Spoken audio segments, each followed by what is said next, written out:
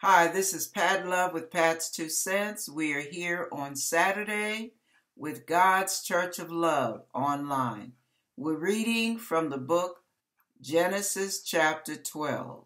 Now the Lord said unto Abram, Get thee out of thy country, and from thy kindred, and from thy father's house, unto a land that I will show thee. And I will make of thee a great nation, and I will bless thee and make thy name great, and thou shalt be a blessing. And I will bless them that bless thee, and curse them that curse thee. And in thee shall all families of the earth be blessed. So Abram departed as the Lord had spoken unto him, and Lot went with him. And Abram was 75 years old when he departed out of Haran. And Abram took Sarai his wife, and Lot his brother's son, and all their substance that they had gathered, and the souls that they had gotten in Haran. And they went forth to go into the land of Canaan, and into the land of Canaan they came. And Abram passed through the land unto the place of Shechem, unto the plain of Moreh. And the Canaanite was there in the land. And the Lord appeared unto Abram and said, Unto thy seed will I give this land, and there buildeth he an altar unto the Lord, who appeared unto him. And he removed from thence unto the mountain to the east of Bethel, and pitched his tent, having Bethel on the west and Hai on the right, on the east. And there he builded an altar unto the Lord, and called upon the name of the Lord. Wow. Wow. Now, what I want to discuss is, where is your land? Where is God taking you? You know how the Lord says, I know the plans I have for you, right? Where is God taking you? That's something to think about. Now, sometimes God will remove us from everything that is familiar. And it gets very uncomfortable. It feels hairy at times. But God knows what He's doing. He says to us, I know the plans I have for you. Plans to bless you, not harm you. So know that God, whatever He does, there is purpose. Purpose now. God is a God of purpose. He's not a God of happenstance. He's a God of purpose. And He knows what He wants for you. Everything that has happened in your life will come to a pinnacle point. I can't think of the word I'm looking for. It'll all come together, and it'll make more and more sense as you look back on the things that have happened in your life. So you don't have to fret. Even your mistakes. Your mistakes and your failures, they all add into the equation. Now, you don't sit there and live a life purposefully committing sin and purposefully committing acts of, let's say, acts that lack wisdom. No. We don't do that. But what we want to do is see where God is taking us. We want to ask Him. We want to seek His face. God knows what He's doing. God knows why you have the scars you have. God knows why you've suffered the losses you've suffered. God knows why you've been tried in the way, in the manner you've been tried. Now, even with Job, how did God bless him? He wagered with the devil. The devil brought it up. He wagered with the devil. He said, have you considered my son Job? And the devil said, I got a wager for you. Now, after Job went through 7 years of pure, unadulterated hell, loss, deaths,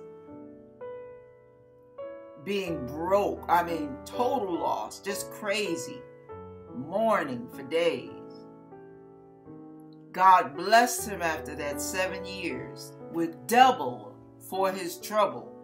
God will give you double for your trouble. You can count on him. You can take that to the bank. So when you're sitting there getting frustrated with God, don't forget that God has plans for you. He knows what he's doing. He knows why he's doing it. He loves you. And see, a lot of times we lose sight of that. We lose sight of God's love because all hell is breaking loose in our lives, or we can't figure out why some of our dreams have not come to pass yet. There are some dreams you have that are good dreams. They really are. But they don't line up with God's purpose. If God answers some of your desires, what will end up happening is you will pursue that and totally forsake the way that God had chosen for you, even though you may still be saved. And you may not have backslidden per se into sin, but you end up missing the mark where your callings and giftings are concerned. And your life, trust me, will never be as full as it will be until you get back in line with God's design for your life. A lot of times, we have a lot of great ideas. We have grandiose ideas that'll make us look good, smell good, feel good, all of that. But it's not always the ways of God, and they may be very noble dreams and goals. But God may feel like that is not the one that's going to get me to use you the way I need to use you in this kingdom. The lives that will be impacted won't be touched by you while you're over there doing your thing. Now, I know we know that old song, and I know it's old, and I'm going to tell on myself, it's your thing. Do what you want to do. Not with God. Not with God. The thing I love about God is the thing he calls you to do, he will give you a love for. He doesn't make you do stuff you hate. He'll give you a love for it. Even if you're not excited about the idea from the beginning, he will give you a love for what he has called you to do. And he will equip you. Matter of fact, he has already equipped you, at least a large percentage of it, through your experiences before you even got saved. Because he already had his mark on you. He already had his sights on you. Oh, yeah. So when God gets ready to move you and reposition you, you end up having a great falling away. Sounds like what the church is going to do in these last days, what they're already doing, the great falling away. But what I'm talking about, I'm coining that expression right now, because what I'm talking about is you will have loss. You will lose friends. You will lose connections. Some of you will lose money, houses, relationships, marriages. You will lose. Some of you will lose your confidence in God. I'm telling you, life will do that. But I thank God for his faithfulness, because through all those roadblocks and obstacles, challenges, he knows where he's taking you, and he knows how to get you there. So even if you turn around and head the wrong direction, as long as you're moving, trying to please God, he knows how to redirect you and get you where he wants you to be. Some of you will have to sever some family relationships at certain times in your life, and God will let you know when. Those relationships will get more and more sour. God will let you know when He wants you to reach out, and God will let you know when He wants you to retreat. Because there's a working, He's not only working in your life, He's working in theirs as well. And in some ways, we, with all our good intentions, can get in God's way. Some of you cannot afford to rescue some of your family members. And I'm talking about the ones that you have, that have been a perpetual burden. You have constantly had to come to their rescue. There are times when God is saying, if you leave them alone, I'll help them grow up. I've got to take them through the school of hard knocks. But as long as you stay in the way, they'll remain a millstone around your neck, which is not what I called you to do. I called you to do something else, but you're caught up in that. God has ways to get to us. He wants to take us on a journey, and through the journey there are certain areas where it's like an altar experience. You have a certain experience with God, and God wants you to draw close to Him so you can have a sharper ear when He's guiding you.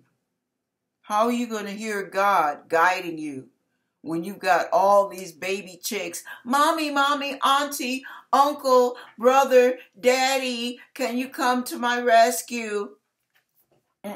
No, you have to be about God's business. As long as you're there to rescue everybody, they don't have to fend for themselves, now do they? But see, God has a place He wants to get you to. And that place is going to come through the things you have to go through in your life. You have to go down a certain route, let's say. Even if there's a detour down the normal route, and God has allowed that detour because He knows it's going to accomplish something in your life. On the way, you pick up some things that you would not have picked up had you not gone that other way. But He will use that route to get you where you're supposed to go. So you go there, and you end up maybe having a flat tire. I'm making an example. Maybe you end up with a flat tire because there was a nail in the road. Now, someone has to come and help you. While they're helping you, you get a tidbit of information that is monumental to where you're going. You would not have gotten that information had you gone your regular route and not gotten a flat tire. Challenges, setbacks, losses, time seemingly wasted, frustrations, agitations, annoyances, they all play their part in you getting where you're going. Now, let me explain how in some cases, because some of you are looking at me like, yeah, right, whatever. I know you've heard of resistance exercises in the gym. One of the best exercises is swimming because you have the water resisting you, but it doesn't have any negative impact on your joints. Now, when you are exercising, you have to do it deliberately at certain intervals, let's say. No less than 3 days a week really gets the greatest results. However, it takes the resistance. They say the way you lose the most weight, and that's shedding all that old stuff you don't need to drag along with you. The best way to lose weight, the most effective way, is through resistance. Not boom, boom, boom, boom, boom, real fast, but resistance. And resistance will make you burn more calories quicker. So that's why the weight room is a great place for burning. Now, I'm not talking for myself. I'm not a member of a gym. I can't afford it. I want to, but anyway. But my point to you is, in life, God will use the things that come against you, the people that get on your nerves, the overtime that you didn't get paid like you should have gotten paid, the flat tire, the having to buy 4 new tires with money you set aside for something else. All of those things in life are part of your journey. As you resist, you get stronger, don't you? You build up muscle power. That's in the spirit realm. In life, as you meet with resistance, you build up muscle power. As you build up muscle power and you gain wisdom, insight, understanding, God begins to add more. He imparts more into you. Them that's got shall get. You keep a getting, and you will get more and more and more. Don't sit, wallow, and complain. Keep getting. Lord, I don't get this one. Would you please open my eyes? What am I supposed to get out of this? Some things you won't get an explanation. And that's where you have to trust God. Just like Abram. He didn't even know where he was going. Didn't even know how to get there. But he trusted God and left everything familiar anyway. Are you willing to leave all that's familiar, everyone that's familiar, everything that is comfortable in your life in order to go the way that God wants you to go? Because it may seem like a hairy thing God is pulling you to. It may seem awkward and uncomfortable and unstable, and there are too many unknown factors. But you have one known factor you can count on: God. God knows all the details. That's all you need to know. And God puts us on a need-to-know basis. And if you don't need to know, baby, He's not going to explain it. That's when trusting God comes into play. Trusting God. Trusting God with your future. Trusting God with your calling, your giftings. Trusting God. It's hard. It's very hard to do. But God knows where He is taking you. I know a woman who met her husband on the road. Handsome guy, too. And I mean, he was crazy about her. And he was a man of God. Now, where will your setbacks take you? What blessings may come out of your setbacks? As you go, you may not know where you're headed. You may have nothing but questions. Well, God does not only have all the answers, He is your answer. So as long as you follow Him, even if you feel like you're not sure which way you're going, ask Him to redirect you if you're headed in the wrong direction, if you're making the wrong decision. Ask God to shut that down, even if you're excited about it. And trust Him through your disappointments. Trust Him. Don't complain. Don't murmur. Don't bicker. Trust Him. He will take you through.